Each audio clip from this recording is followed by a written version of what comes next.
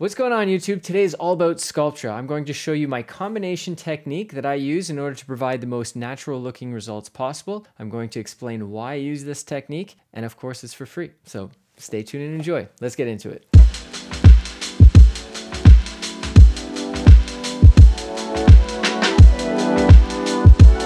Before we begin, my name is Julien, nurse practitioner for Dan Aesthetics Medical. We're located here in Ottawa, Canada. I collaborate with all the top providers in the industry to provide you guys with the most up-to-date information possible. And I'm known to produce natural looking results using injectables, which is perfect for today's video because we are talking about Sculptra. And when it's used correctly, it can provide the most natural looking results possible. Let's get into it.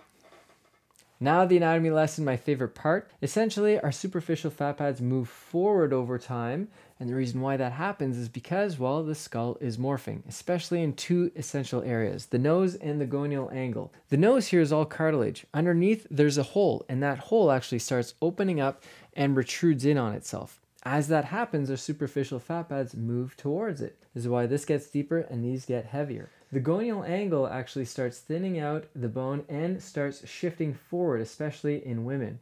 And as a result, this moves forward too. And this is the reason why when we go to the mirror, we're like, I just need a little that. Because the superficial fat pads used to be there. Now, what about the deep fat pads? The essential ones that I want you to understand are your medial and lateral SUFs. The deep fat pads here tend to shrink over time. It's the first place in the face that we actually see visible hollowing.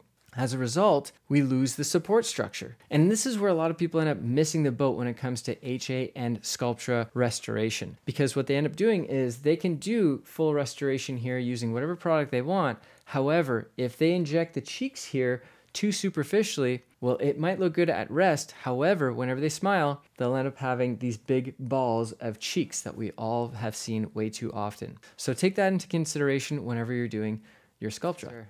All right, now you guys are all primed for the injection techniques. Let's bring in our assistant, Sarah.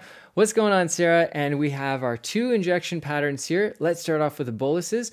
We are going to be placing this in the deep medial and lateral SUFs. The medial SUF is usually just around here where you're going to feel a hollowing or see a hollowing, and you're going to want to place your needle deep here. I always aspirate. Why? Because there is an infraorbital foramen with a little artery here. But remember, this is a liquid product. This is like water whenever you're injecting Sculptra. So you'll have a true aspiration. So aspirate. If there's no flashback, inject. If not, change positions. Same thing here. This is a much safer area. If you ever want to find the apex, which is the second area that I'm injecting, you take the tail of the eyebrow straight down, find the bone right here, the zygoma.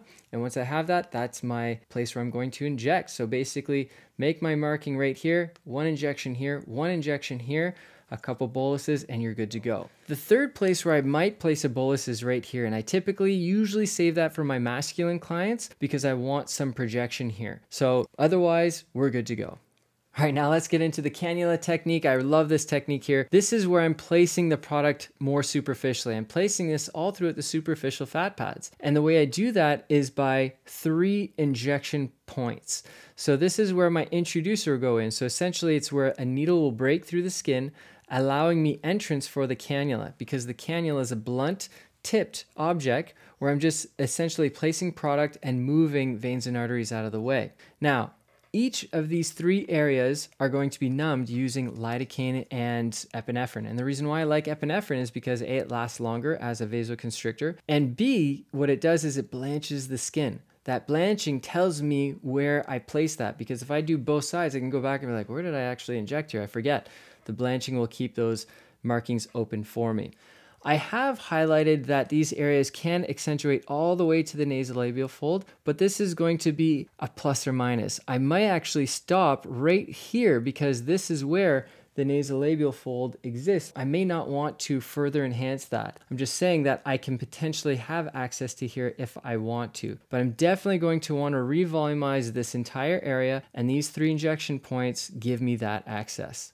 All right, now when it comes to the tools that I use, I prefer using a 25 gauge cannula, which is wide enough to disperse the product and at the same time still safe enough to help bump veins and arteries out of the way. I use a longer cannula as well, so I'm using a 2-inch that will help give me access to all the areas necessary. Now, the amount of product that's necessary does vary on each client, but the general rule is 1 vial per decade of life. So if you're 40 years old and you're coming in, you're likely going to need 4 vials. I never do more than 2 vials per session, and I space them out 2 months apart. Once you have your ideal look, that should last for a good 2 years. But if you want, what you can do is once you have your ideal look, come in annually and just do 2 vials each year and it'll maintain the look. Now, if you enjoyed this video, please check out my Patreon where I do these injections on real life clients, giving you the most up-to-date information possible. Until the next time, take care of yourselves, exercise daily, and please be nice to absolutely everyone. Cheers.